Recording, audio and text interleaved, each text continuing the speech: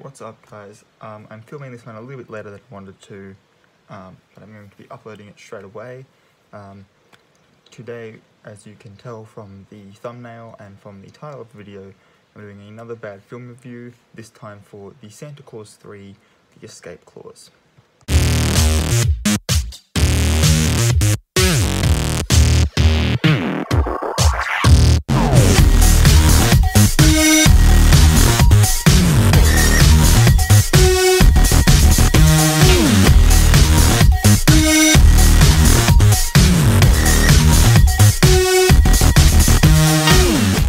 So if you haven't seen one of my bad film reviews before now, I take a film, I break it down into 10 parts, I give each of those parts a score out of 10, and then I add that together to give a score out of 100.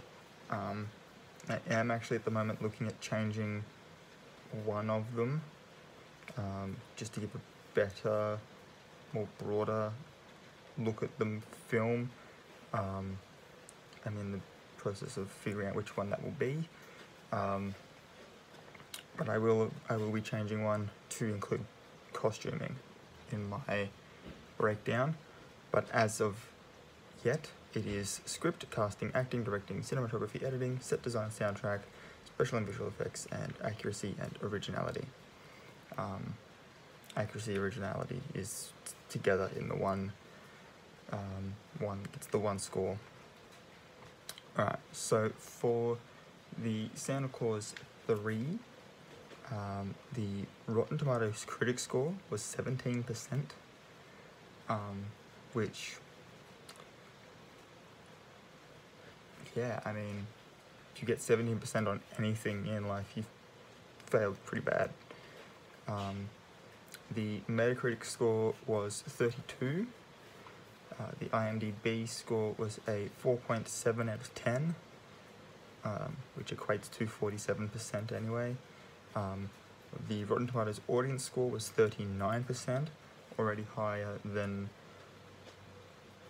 either of the critic scores. And the Metacritic user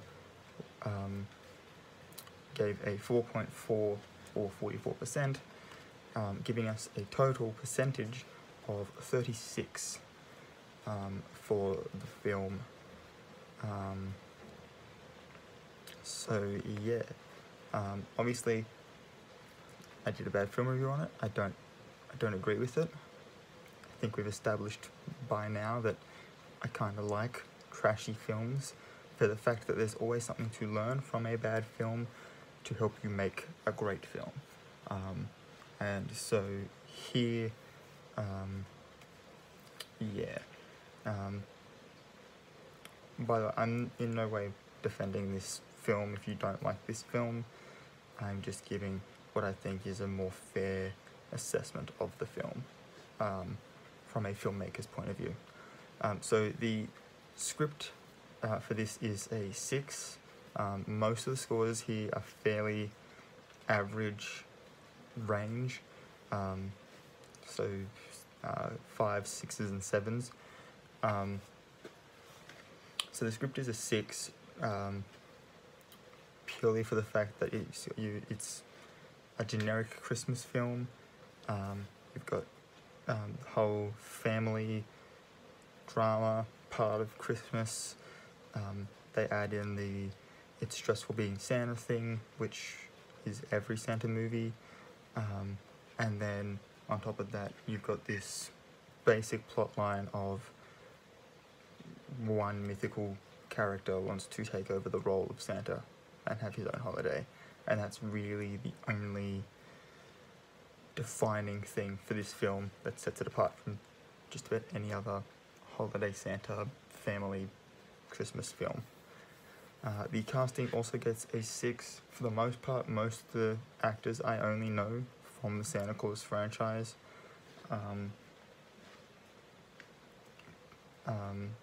And I don't think I've seen Martin Short in anything else except for this role. So, fairly basic casting to me. The acting is a 7. They do overact a little bit. I think by the time they got to the third one, they were like, okay, we've done the one where it's like Santa could be anybody that puts on the suit, and then they did one where it's like, well, now you've got to find Mrs. Claus, and this was just like let's make a third one to make a trilogy. And by this point they were all tired of making the films, so they're just like, we might as well have a bit of fun with it. It's not going to be a great film anyway. So the acting kind of gets a 7. But it does get a higher score than the other two scores that I've given so far, because it's, how to word this,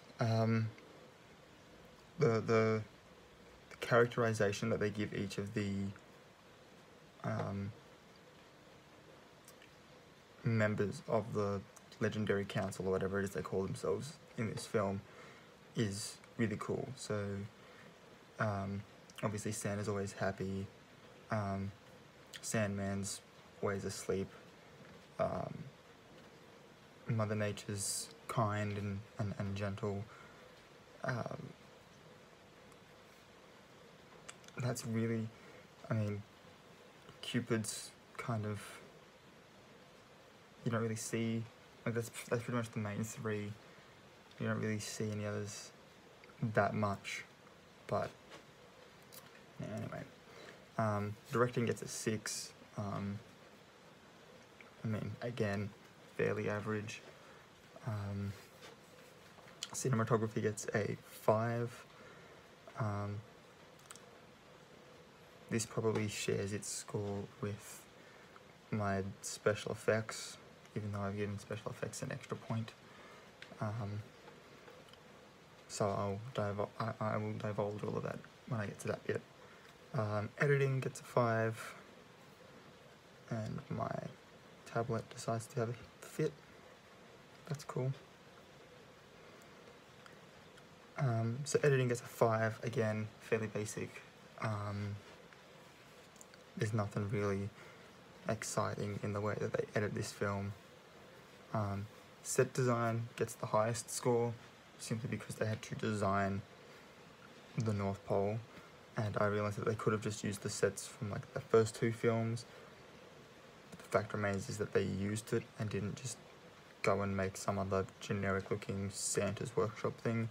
They kept that feel for the film. So the set design gets an 8. Soundtrack gets a 7, again, slightly above average. Christmas music, kind of feel it in yourself there. Anytime Jack Frost comes on screen by himself, there's like the ominous villain music, and it sets itself, it's a fairly basic, it's Disney. It sets itself up as a basic Disney film. Special and visual effects gets a 6. It's pretty, the only time I actually use like digital special effects is when they are like traveling back in time, and other than that, it's all, the only other effects that they use are the elf ears and all of the makeup for the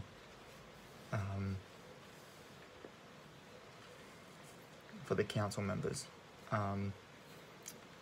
Score could have been higher, but I feel like they could have done a lot more with Mother Nature's costume, because when you look at her, it's just a woman in a dress with a crown, and it's like you could have, like, you know, gone with the whole like tree thing, or you know, like there's other ways you could have gone to give her more of a, when you look at her, it's like, oh, that's Mother Nature, rather than just like, who's that again? Father Time's an old dude with a stick. He could have had like an hourglass at the top of it, or you know, like a armful of watches that shows each of the different time zones or something. Like they could have, there's other cool things they could have done with the costumes. and I'm sort of just chucking that under there because makeup, special effects, visual effects. And its originality is a 6 because it's the third in a trilogy, and by that point nothing's really original. And also I think the only thing that this, at least for back in the time when it was released, this was the only instance I knew of like Santa Claus and the Easter Bunny and Mother Nature and that teaming up. But now that we have Rise of the Guardians, and I know for a fact that there's the book series that's based on, it's kind of like this isn't an original concept to me, and that was just done better. Like people generally prefer that movie. I even had a friend tell me the other day when they were looking up the critics' score for this, because they were curious, tell me that they preferred the first one. And I was like, yeah, the first one's got the highest score out of the trilogy, so... but yeah, so when I add up all my scores, I get to 62%, which I feel is a fairer appreciation of what the film should have been. 17% is ridiculous. It is still a good film for if you want to just like sit down with your family and just watch a movie. But at the same time, obviously, there's going to be better films that you'll want to watch first, and this one's just sort of sits there in that middle category of, yeah, that's a good, you know, like if you want to watch a Christmas movie marathon, sure, you put on the Santa Claus trilogy. If you want to just watch a Christmas film, there's like a whole heap of better ones out there. Nightmare Before Christmas, I'm going to do a full video on it. But yeah, that's all I've got for today. I hope you enjoyed it. I'm rambling, so until next time. Thanks for watching the video, guys. If you liked that, please don't forget to subscribe and hit the notification bell so you're notified when I upload a new video. I upload every Monday, Wednesday, and Friday. Don't forget to give this video a big thumbs up and share it with your friends as well. And if you want to see more content in between uploads, you can follow my Instagram at Ace of the Arts or my Tumblr at Stories Around a Campfire. And I will see you in the next video.